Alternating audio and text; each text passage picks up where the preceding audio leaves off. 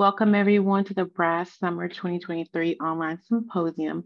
I am Angel Truesdale, the Chair of the Business Reference and Academics Library Committee for BRASS and the Chair for the Symposia Subcommittee.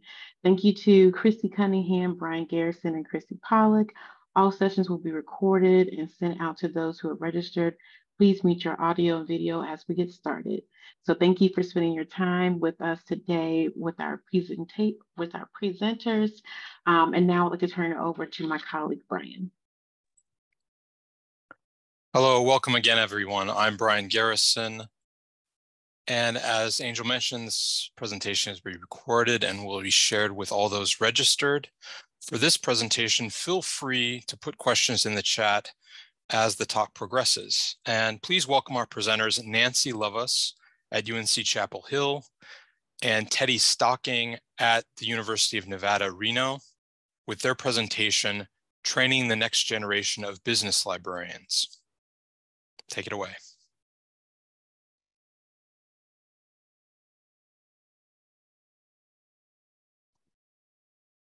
Hi, everyone. I will ask the ever-present question. Can you see my screen? I can. Great. Well, that's wonderful. Hello, everyone. My name is Nancy Lovas, and I work as the Entrepreneurship and Business Librarian at UNC Chapel Hill. My name is Teddy Stocking. I'm the Business Research and Instruction Librarian at University of Nevada in Reno. And we're really excited to talk more about business information, professional development, and training opportunities, and the different ways that can look in both teaching, classroom contexts, and other fun contexts. So hopping right in, we have some learning outcomes since we are also educators in addition to being librarians. In our presentation today, we'll reflect on the training needs experienced by new business librarians and how your needs may or may not have been met. We'll talk about some different ways that current business librarians, so probably most of the folks in the room today, can positively impact training opportunities for new business librarians. And we'll also talk about strategies and resources for developing training opportunities if you so desire to do that yourself. Great. We're going to start soliciting a little feedback from y'all. If you wouldn't mind, there is within the chat a Padlet. I just posted it. And there's 3 questions involved. The first is if you could describe about your first year working with business information in one word. You can use a hyphenated word too, if that's more comfortable. What would it be? What is your first visceral memory of getting a business reference question? And what is the most useful thing that you learned in your early years of business information? And who taught it to you? So we're sort of assuming from the first survey that the last presenter sent out that you might have experienced your first business reference question on the job. So you can go back to that. If you can go back to library school, wherever you remember these things, feel free to jump in there.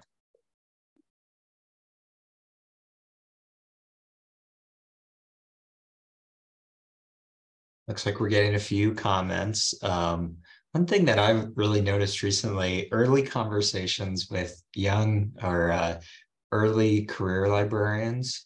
Not everyone always recognizes that sort of the obvious truth of being a business librarian, that it's very overwhelming to start. The isolated experience of being a business librarian often makes it feel, especially early on, that feeling of bewilderment or fire hose is a unique feeling to the specific business librarian. I think that's part of why, as we discuss training today, why this training is so helpful at any stage, whether it be actual teaching through academia or whether it be some sort of intervention early on in your library career.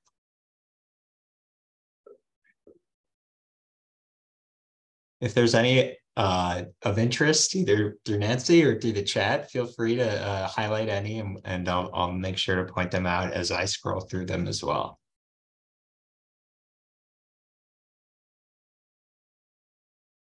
I think Alan's comment here about feeling overwhelmed by specificity of data needs as compared to humanities reference questions.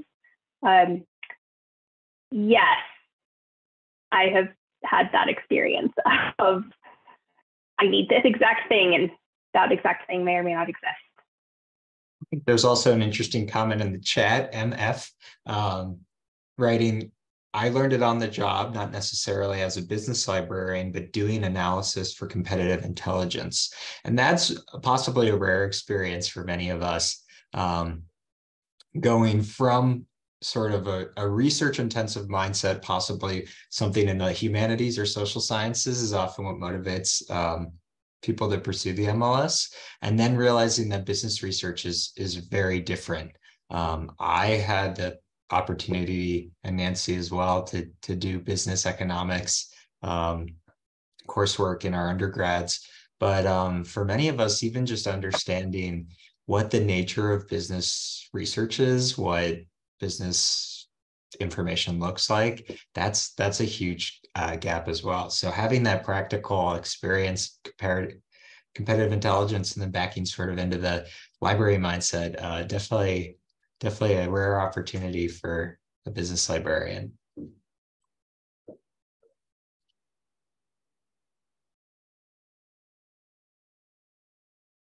And then, yes, a few things mentioned within the most useful things we learned, a few things that I'd mentioned, and then we could probably move on to the rest of our presentation.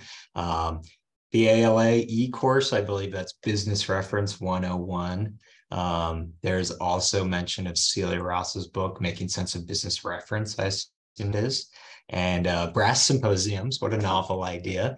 And then the last thing, I think, many people mentioned a large dedicated network of professional support, or finding a great mentor, or learn who to ask for help, right? All touching on this idea that business librarianship is almost impossible to practice as a standalone shop without a supportive network, and without, assistance from the rest of us here.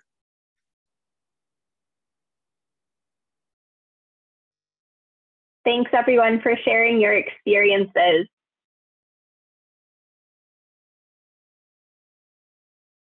A little more about why we were wanting to talk about this topic. In our previous presentation, our colleagues talked about how none of their students wanted to be academic librarians, which baffles me a little bit because that's all I've wanted to be in library school. But in the last few years, there have been over 36 academic or just kind of business information jobs come through BizLib, and that's a lot of jobs. There's also kind of anecdotally small candidate pools for business-related jobs. It's hard to hire, a lot of field searches. And also, as previously acknowledged, library and information science programs are teaching fewer library science or specialized reference classes in the last 10 to 20 years. And so let's talk about how and if we can at all help fix this problem of where the business librarian is going to come from. So in addition to our learning outcomes, we have kind of 3 rough sections. Teddy's going to talk about professional development training modules. I will talk about my experience teaching a library and information science graduate class in business information, and then we'll turn it to the room for the last section and talk about self-directed learning and other kind of crowdsourcing ideas for what we can do as a professional community.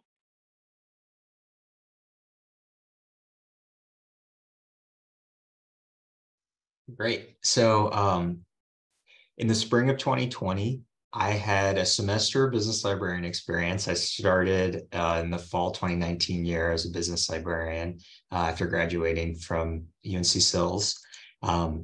But I found great support and opportunities within the Capital Area Business Academic Librarians Group, which is a regional group that focuses on business librarianship and topics related to business librarianship within the DC area, the capital area.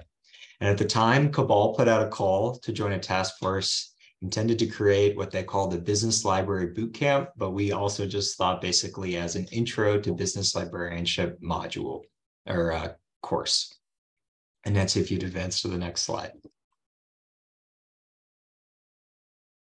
So before I speak on what we as Cabal did in our course, I want to just mention a few other phenomena in our collective experience as the task force, a few experiences that we had as being business librarians.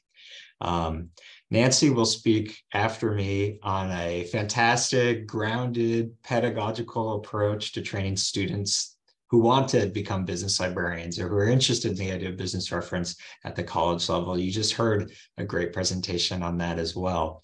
But what we were aiming to do in Cabal was sort of more of a practical, limited curriculum for business reference practitioners who were, as somebody said in the Padlet, drinking from the fire hose.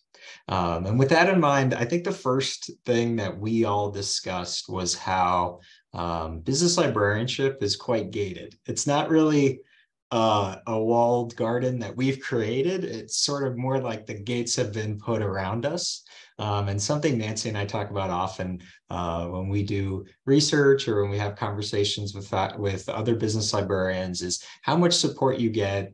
And we basically ask it always in the form of, if somebody sends a reference question with a $sign, will anyone answer that email but you? And we sort of come up with this basic idea that when it comes to business reference, a $sign is a forwarded email. And without classes like Nancy's or the one at University of Washington we just heard, it's hard to become a business librarian. It's isolating. People are self-conscious of it, not self-conscious in a way that they doubt themselves, but you're very aware of the practice when you're doing it. Again, if the limit is a $sign, if that's the gate to be a business librarian, then yes, it's very self-aware. And then also that degree of how unexpected things can be, how uncertain things are, data sources, and what's a good research question with easy answers and what's a hard research question. Very little can separate the two at the face value. And if we think back to our first year as business librarians, I'm sure many of us have that sense of uncertainty, that sense of low understanding of information horizon or information pathway, those kind of words that we talk about in library school. So it's very hard to know if you're doing a good job. I would say that's sort of the kicker to all this. So when we went into this, we went under those assumptions. It's intimidating for a new librarian, and in many cases, it's intimidating for departmental colleagues at your institution, and oftentimes they don't know how to help. So put it another way, essentially, the knowledge gap is not that librarians don't understand business or business reference. It's more so that often librarians don't know where to get business reference assistance. And with our Cabal project, we sort of turned this in an interesting light, thinking we don't necessarily need departmental colleagues to know how to train new librarians or train our replacements. We as business librarians need to start training each other at different institutions using that professional network. I had a great instruction librarian at my first job. He was the one who gave me Making Sense of Business Reference. I had never seen the book before in graduate school. And he was the one who suggested I take Business Reference 101. He was our humanities English librarian, but he was aware of these things. And even with those useful classes like Business Reference 101, they can take I think it's a 3-week curriculum. They're about $200, especially if you're a non-ALA member, as many people just starting might be. And there's a need to plan ahead. You have to know that the course is being offered and be able to sign up for it by, say, January 10th or early mid-August. And in my case, if my colleague had not suggested it, and my dean hadn't covered the cost, I think I would have totally missed the course. And other than that course and making sense of business reference, right off the bat, I was on my own.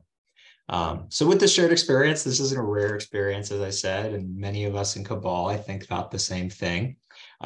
We got together in the spring of 2020 to discuss what we envisioned as sort of a comprehensive, segmented, and self-guided curriculum for business library practitioners. And we hoped our definition of that was early career and non-business librarians looking to get up to speed quickly and get a broad breadth of what business reference looks like.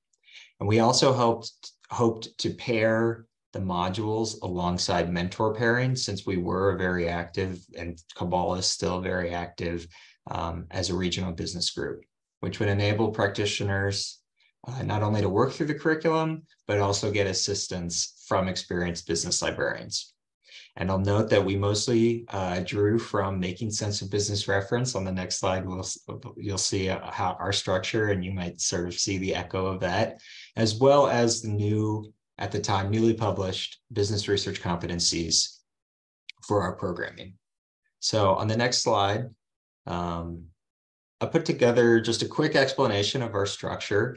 It was 8 self-guided modules, so sort of 8 chapters of a program. And after we decided what the content was, the task force members essentially each took one module and produced it, and then we shared it with each other for editing. So the curriculum had 2 parts. The first series was the first 5 modules, which we labeled as foundations. And then the second series were 3 sort of more advanced techniques, advanced subjects. So there was sort of a recursive element to this, but we were mostly trying for it to be accessible and simple. So as I show here, modules consisted of 3 parts: a 10-minute recorded lecture, about 10 minutes, 5 to 10, I would say, a series of business scenario questions that were provided and written by members of Cabal who had experience in, basically just ripped from our email inboxes or from BusLib or from our Cabal listserv. And then a database metrics table, basically providing information on, so if you're interested in this subject, or if you're looking for ways to apply what you just learned, what databases can you find this in? If you're inheriting a to Z database list and you have no sense of what these databases are for, and you're having to make cuts, or you have the option of getting a new database or looking to revamp, how might you build your database subscriptions based on some sort of information matrix? And then on the right here, I have the 8 modules. The first, types of business information, public versus private, ownership types, for-profit and non-for-profit, what is an industry, consumer information, NAICS codes, and then navigating business questions, sort of a business reference, intro to business reference. And then right at the bottom there, I have an example of one of the business reference business scenario questions that we had built in. So that would probably fit in with something like, that could be in the consumer information module, or something around the NAICS module. And it was just broad questions like that, sort of to prompt the practitioners to go back, because we all know how much of learning in this field is the act of doing business librarianship. And then, as I said earlier, we intended to pair this with some support from an actual business librarian, a member of Cabal, who could walk through, help answer questions, help contextualize the static information that was on the slides, as well as in the module broadly.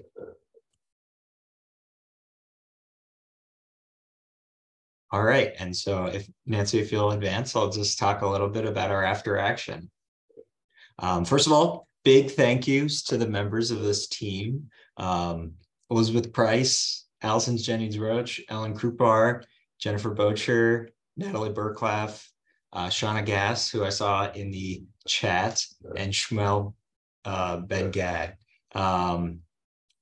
As I said, I was probably a business librarian for 6 months when the call went out. And in some ways, it's not to get like too meta about it, but I especially appreciated this project because as a new business librarian, gave me an opportunity to work with business reference insiders. And just having a basic conversation at the organizational level about how we define our field, how we define our information horizon as business librarians. It was really helpful for me getting up to speed. I read through everyone's modules and it in some ways does still provide the underpinnings for how I explain business reference questions to my students. So I've mentioned this a few times, considering things that we did well, things that I really appreciated about this. We sought to create a comprehensive but accessible curriculum, something that that fire hose drinker could get in and work through piecemeal or work through in total and just get a very workable understanding of how we define business librarianship. But we sort of failed at the rollout section. So summer of 2020 caused a number of curveballs and our team sort of fell off in communication. But I've known multiple members of our team, and we shared this with Cabal at large, who have been able to repurpose the curriculum or use the curriculum in settings that we didn't initially expect. In the case of mine and a few others, it became the basis for reference student worker training, undergraduate student worker training, or students who had who were currently going through graduate work, who were working at the library in either a walk-up reference or a reference support position. And as I note, I often will review the modules before my instruction planning. And I don't know how many times I've gone back to the consumer information, Natalie's consumer information slide deck, as just providing a basic explanation of market research, market segment analysis, and fitting in our databases into the basic structure that she provided in the slides. And so to me, while it's not a complete project, the Cabal Business Bootcamp is a proof of concept about intervention work that can be done within the context of, say, a regional group or a national professional group to people that have already entered our profession. And I think when we couple it with an organization's network, which is a big part of these groups now, especially BRASS, we've really strengthened networking. I think this curriculum would be a great launching point for mentorship and for helping usher people into our groups.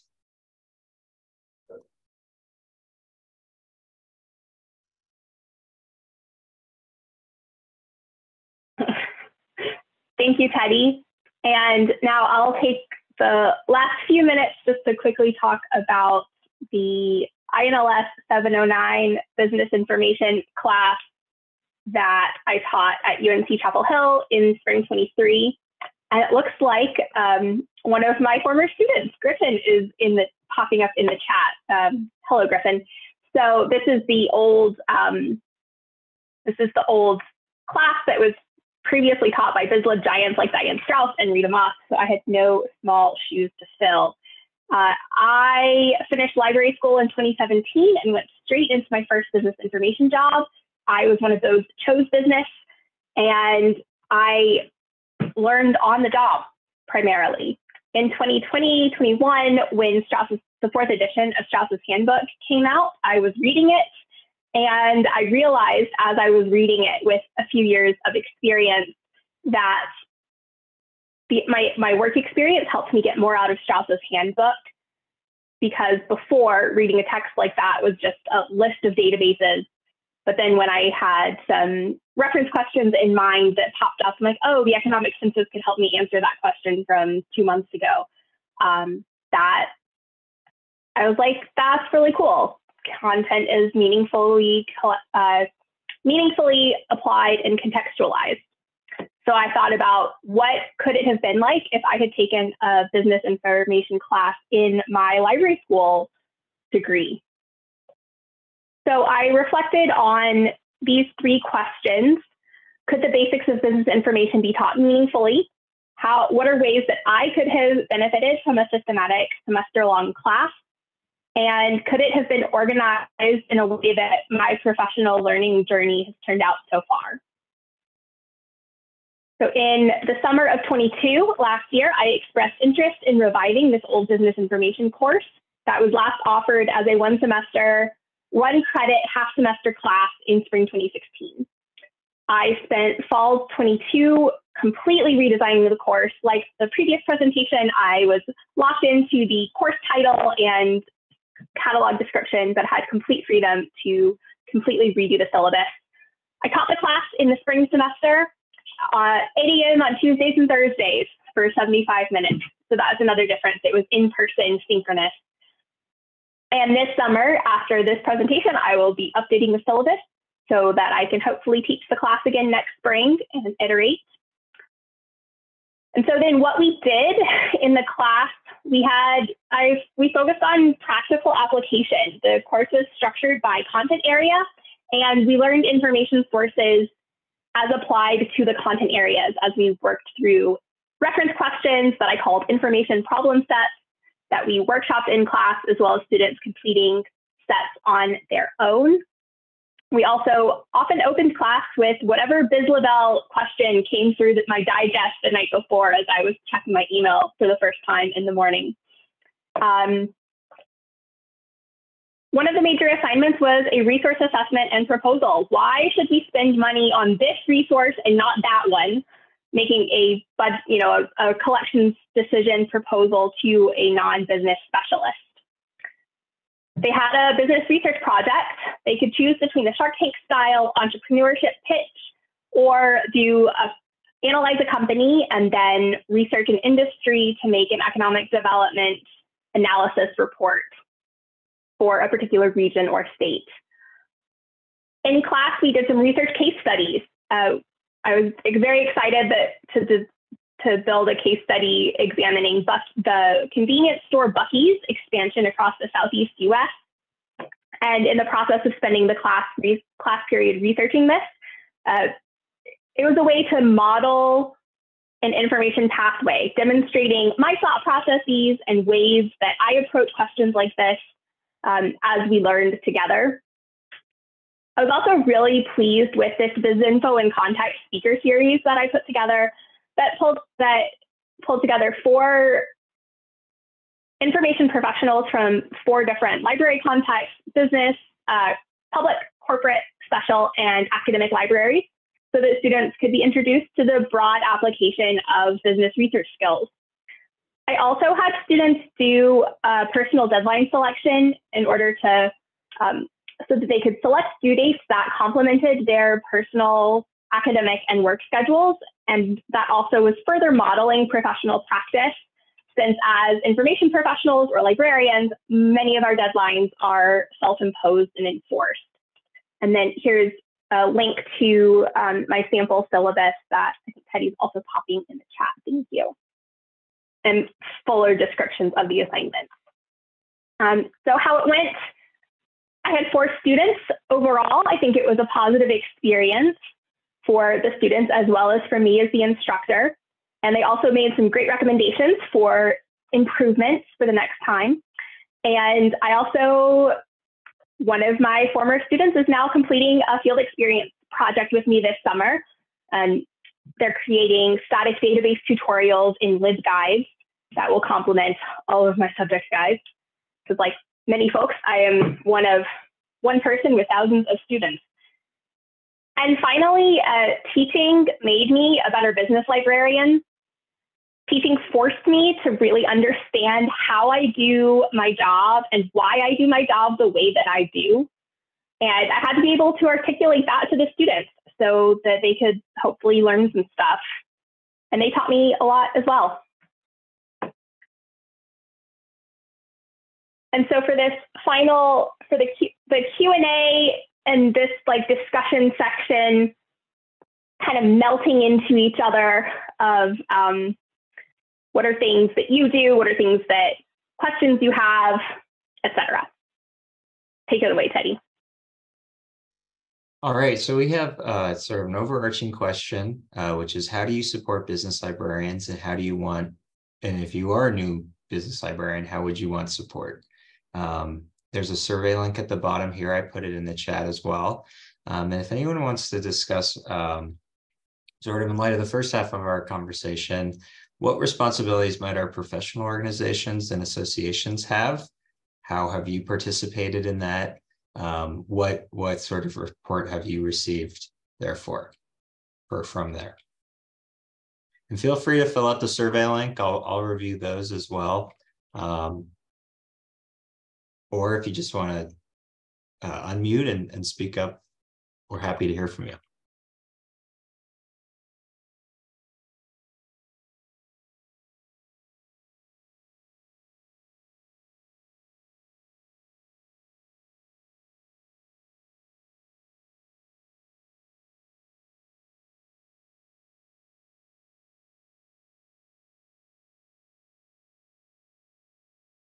Hi, Jennifer. I see your hand. There we go. I really do believe that regional groups are so important because it's this is how we get to meet each other. We're not going to ALA at midwinter and annual or anything, but it's that connection. It's I don't, networking is a word, but regional groups allow you to develop that skills and the network to be able to say, what are you doing? How are you doing this? And I'm so happy that we have regional networks. We need a stronger one in the West. And I mean from Kansas all the way to the coast. So if anybody's out there in looking to group together, definitely do that. Library schools are not library schools anymore. They're information schools, public policy schools. So I wish that we could push out and have library schools really look at the curriculum and say subject specialty are so important, but they're not. That's just what I have to say about that. And remember, I will right say, now, Jennifer,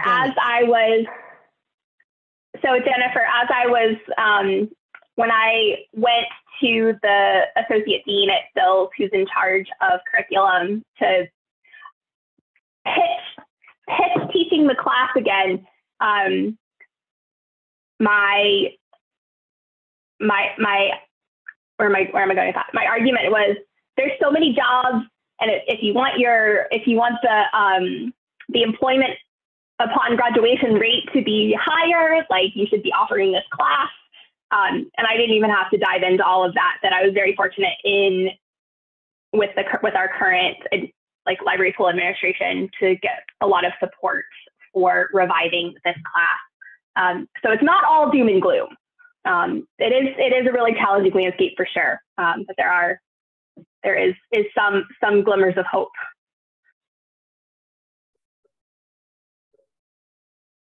Tim says in the chat, it's hard because I'm a functional role advocate and we are one of the few specialties that warrants subject expertise. Yeah. Another thing someone may mention of on the form is that the new brass business librarians group has been something that they recommend, that they've appreciated. And I can definitely see that brass networking, new member roundtable, all of that. Moving into our sort of second part, does anyone have other experiences supporting new business librarians or training new business librarians within library schools? Does anyone have any memories from recent library school experiences that they'd like to share?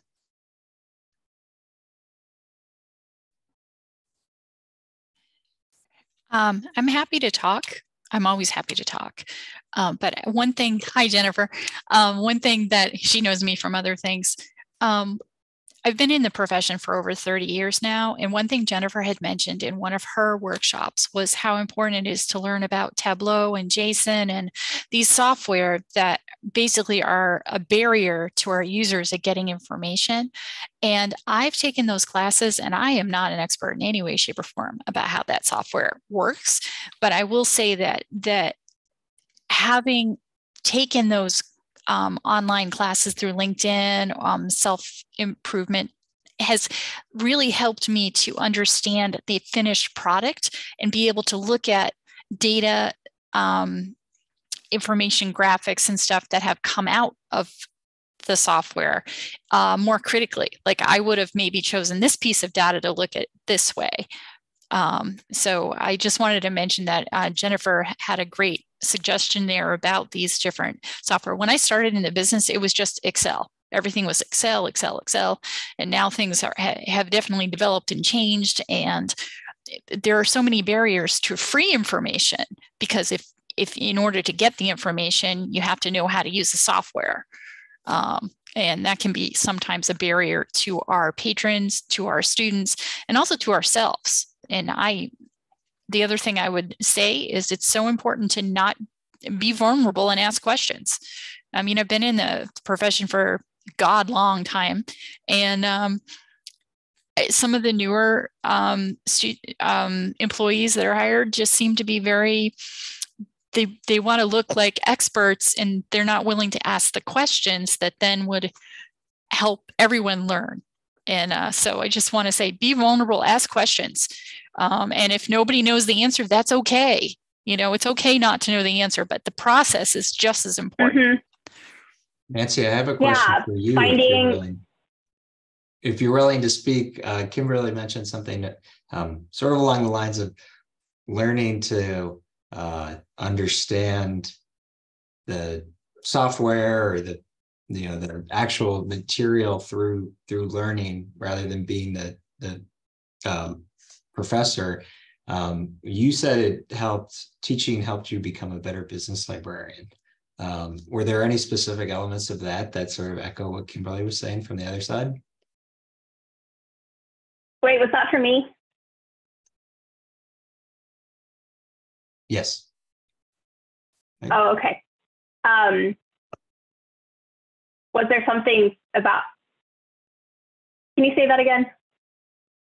You made mention for teaching made you a better business librarian. I wondered if you could talk about that a little more, and about how having sort of a training the trainer would help you in the reference encounter,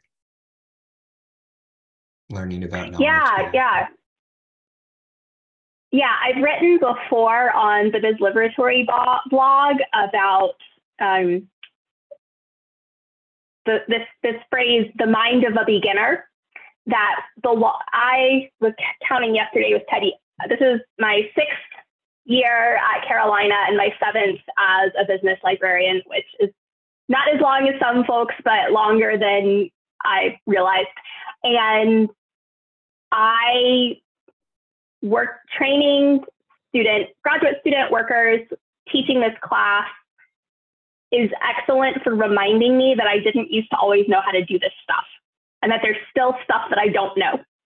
And so having to slow down and see business information from the perspective, as much as possible, from the perspective of a beginner, and say, okay, what is the most important foundational thing for someone new to this to know? And like many folks' responses on the Padlet, I think one of the most important things for someone new to know is where to ask questions. And as part of teaching, as part of working with students in a regular reference interaction, modeling the it's okay to ask questions. That, we'd have a class discuss in 709, we'd have a class discussion about something. And like, that's a great question. I don't know, let's Google it. And when I'm meeting with an economics honors thesis student who's wanting to research some sort of economics model that I might have learned about for a day 15 years ago, I'm like, I don't remember that. Can you explain it to me, please? And, modeling the curiosity and the, hey, let's learn things together. Yes, I know stuff, but also you, the researcher, or you, the student, knows stuff, and we're teaching each other. Thanks for sharing that. Early on in your response, you made mention of writing on the Biz Laboratory, which I think pairs with this last bit of question we had. Contributing to continuing education and scholarly communication is a form of supporting new business librarians. Other things people mentioned were BRASS offerings, the BizRef 101, LinkedIn Learning, teaching business information literacy, and then the Buslow Lipserv, Ticker, the Beyond the Numbers, Federal Reserve, and a few other things. Are there any that people found specifically helpful or have heard great feedback of that would like to discuss more?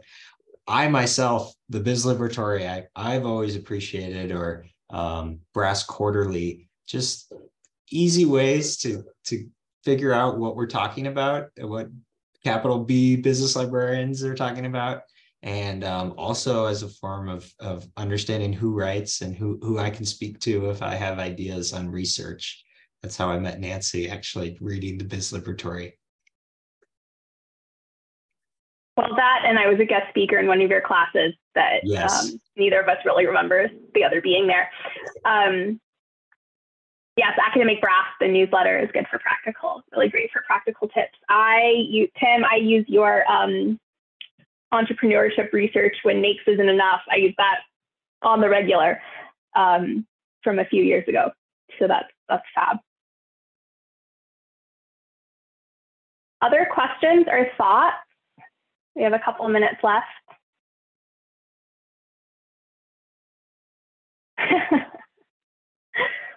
Tim says that he's, I'm blushing, lol.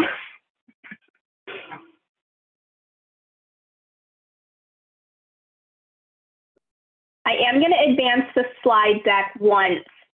We do have a few references and resources. I did write a blog post about teaching 709, so that's referenced here. And then also earlier this year, Edward Lim wrote a really excellent article, Liaison Year 1 Redux, a snapshot of the academic business librarian professional development landscape. I highly recommend going to check out Edward's article as well.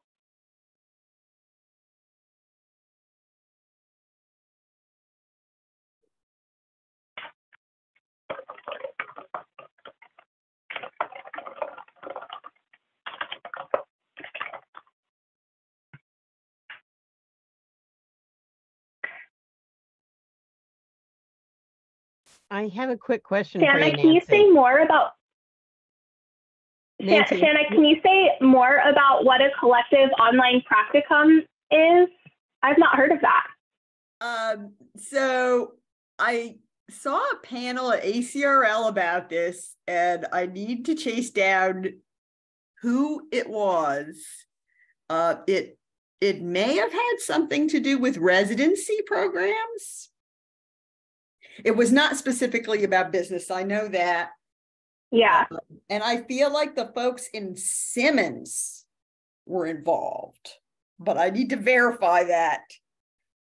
And I was thinking, this is such a common need.